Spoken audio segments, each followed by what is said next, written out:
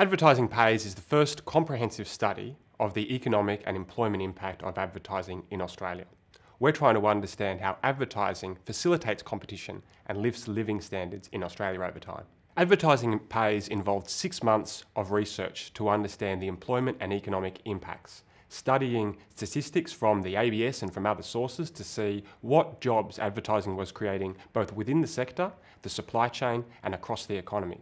And we undertook an innovative econometric approach to understand how advertising spend was contributing to GDP and living standards, looking at data from 13 countries over 3 decades to try to isolate how advertising was contributing to competition and fueling growth.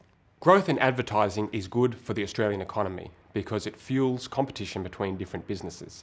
Some of the sectors where we see that could have a particular impact would be in financial services, both in traditional banking and also in insurance and other products. That's going to drive a lot more of the innovations that we see every day. Things like contactless payments or new mobile banking apps or other things like that.